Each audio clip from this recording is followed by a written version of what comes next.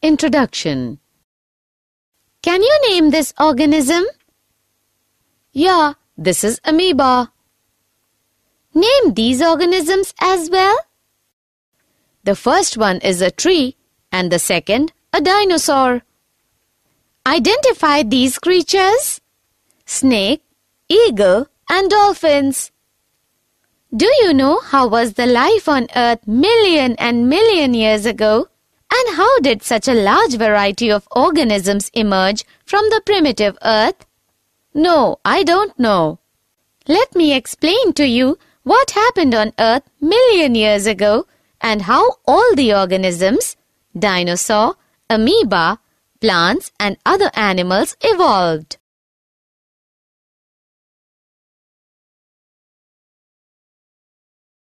Objectives.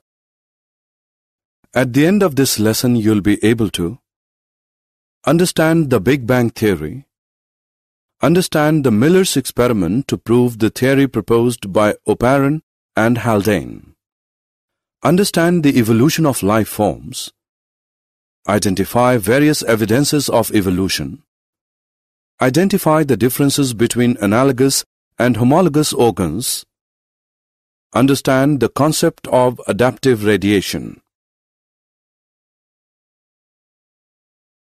Big Bang Theory. Big Bang Theory explains what happened at the beginning of the universe. According to the theory, a single huge explosion expanded the universe, thus lowering its temperature. After some time, hydrogen and helium were formed, followed by other gases. The gases condensed under gravitation and formed the galaxies. Earth was formed 4.5 billion years back in the solar system of Milky Way galaxy.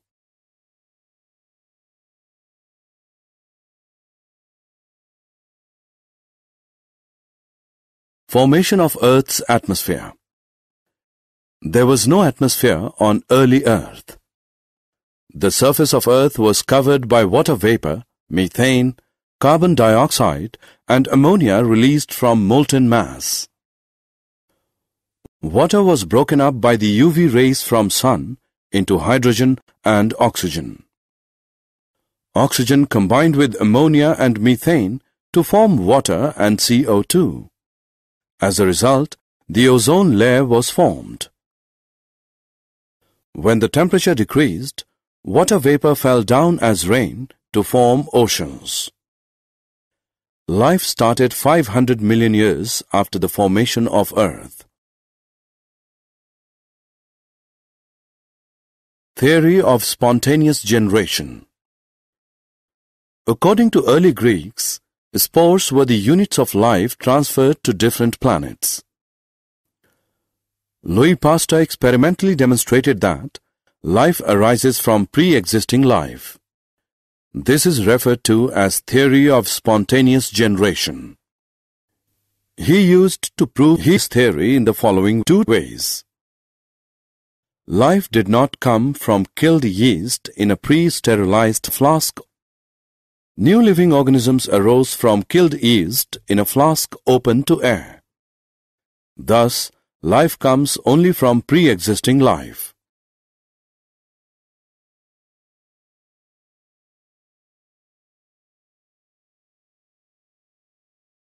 Oparin-Haldane theory of origin of life. According to Oparin and Haldane, chemical evolution preceded life formation. Life evolved in the oceans when the atmosphere was reducing, containing H2, H2O, NH3, CH4, and CO2, but no free O2.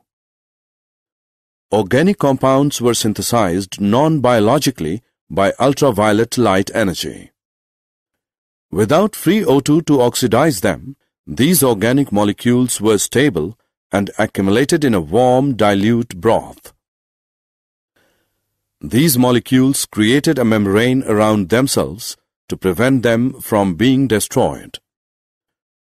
Such organelles absorbed chemicals, grew, divided, and obtained energy by fermenting the available organic molecules around them.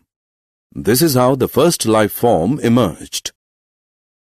Miller's experiments. In 1953, S.L. Miller created conditions in a laboratory similar to those prevailing on early Earth. He created electric discharge in a closed flask containing CH4, H2, NH3 and water vapor at 800 degrees Celsius. He observed that ammonia acids, sugars, nitrogen bases, pigments and fats were formed after some time. This experiment supported that chemical evolution preceded formation of life.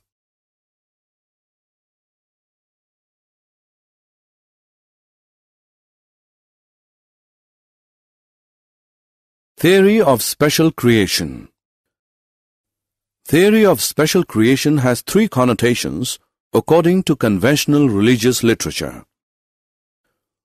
All living organisms that we see today were created as such. The diversity was always the same since creation and will be the same in future also. Earth is about 4,000 years old. Charles Darwin theory on evolution of life forms. Charles Darwin concluded that existing living forms share similarities to varying degrees not only among themselves but also with life forms that existed millions of years ago. He stated that every population has built-in variation in characteristics that enabled some to survive better in natural conditions. This is referred to as fitness. Thus, those who better fit in an environment are selected by nature. This was termed as natural selection and was implied as a mechanism of evolution.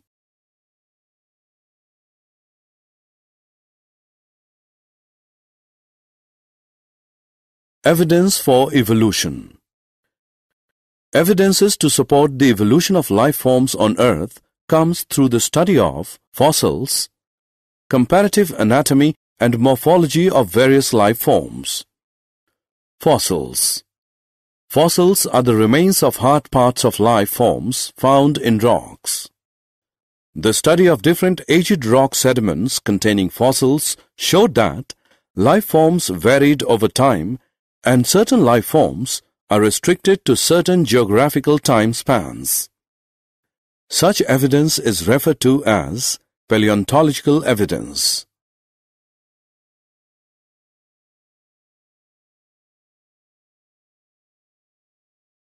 Homologous structures. When same structures develop along different directions due to adaptations to different needs, it is termed as divergent evolution. Such structures are called homologous structures. Example: bones of forelimbs of human beings, whales, and bats are homologous. Analogous structures. When different structures evolve for the same functions, it is termed as convergent evolution. Such structures are anatomically dissimilar, though they perform similar functions. These are called analogous structures. Example: wings of butterfly, bird, and bat.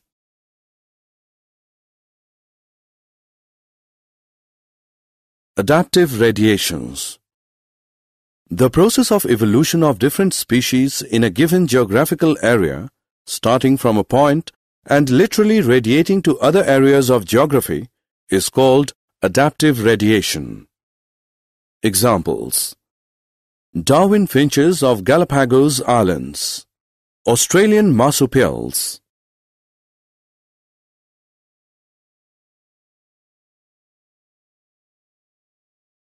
Did you know?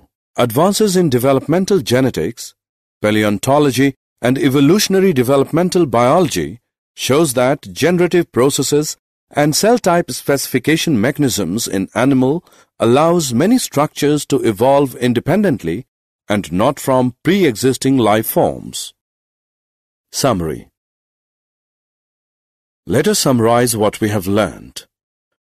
Most scientists believe chemical evolution That is, formation of biomolecules preceded the appearance of the first cellular forms of life. Charles Darwin concluded that existing living forms share similarities to varying degrees not only among themselves but also with life forms that existed millions of years ago. Fossils are the remains of hard parts of life forms found in rocks. Similar structures performing different functions are called homologous structures. Anatomically dissimilar structures performing similar functions are called analogous structures.